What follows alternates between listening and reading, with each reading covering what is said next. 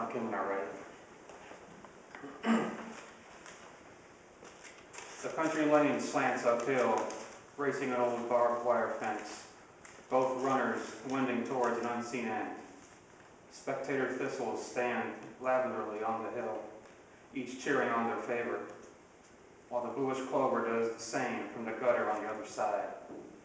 Other shrubs and sundry blossoms have no stake in this race, and merely enjoy the fanfare. Maiden weeds, twirling in fresh green tresses, barkers selling souvenir dandelion parasols, scattering the wind like children chasing fireflies at dusk.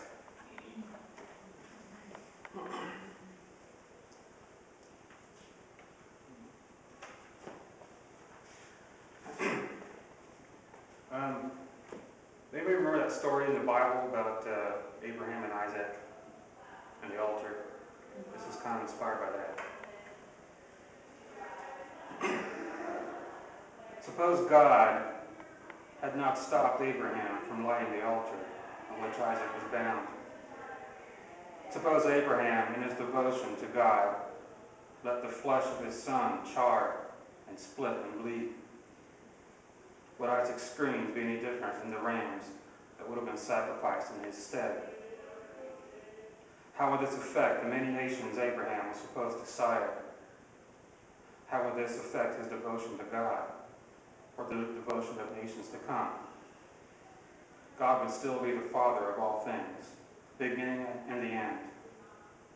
I think it likely every lamb offered unto him from then on would have a face of innocence, perhaps stark with horrible enlightenment.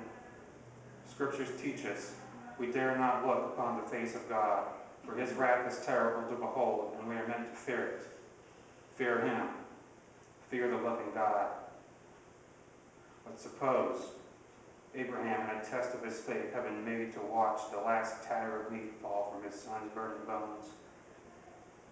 He may have had more reason than fear to turn away from the face of all creation.